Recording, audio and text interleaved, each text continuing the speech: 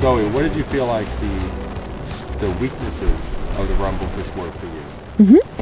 So the biggest weakness was definitely when I was riding smooth cross-country trails on local trails where there were no technical issues, and the bicycle didn't handle as well as I was expecting, because the bicycle cannot go really fast on the smooth trails.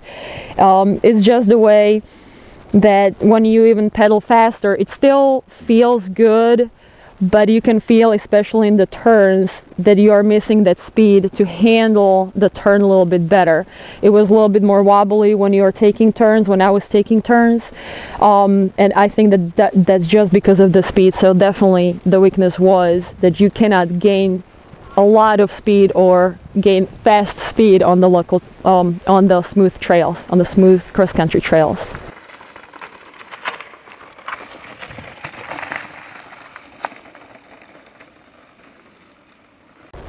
It's very nice that you can flip the switch. It's very easy to reach it, so that was very comfortable. The problem is, if you like to carry a bottle with you, there is absolutely no way how you can access the switch. So I always had to fight and had to take a few seconds to find the switch and flip it backwards. So that was kind of annoying, and especially for somebody who liked to carry a bottle. But you know, usually the trail riders, they just have the little pack with them, so that will fix the problem. It's just for me, because I like to carry a bottle with me.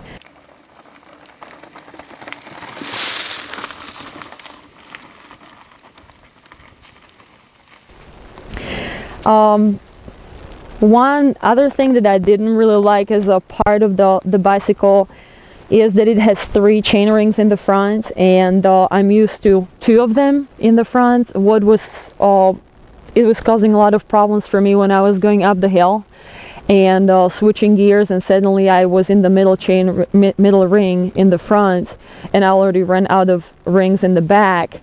I'll suddenly think about switching to the smaller one and switching to different gear in the back. So that was kind of that was not a happy solution for me. I would rather see 2 chain rings in the front. What I loved about it were the brakes. They were very, very good. They were super awesome. The entire system is very quiet when you are going down the hills. No distractions. You can just focus on your ride. You can just be alone in the woods, and no banging against the chainstays. So that was really nice. This bicycle definitely belongs on the trails with rocks and roots, and nothing super flowy, because when you will have the flowy trail, you might be again kind of disappointed that it doesn't go as fast as you want if you need to pedal. But if you are on the mountainy, rugged trails, oh my gosh, this is so awesome.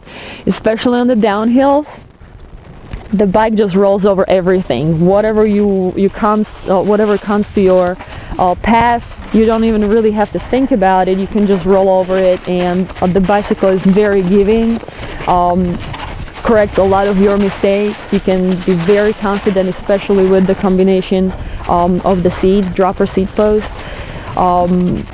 That was the most fun, actually, when I took the bicycle on the technical, rocky, rooty trails, and that's where it belongs.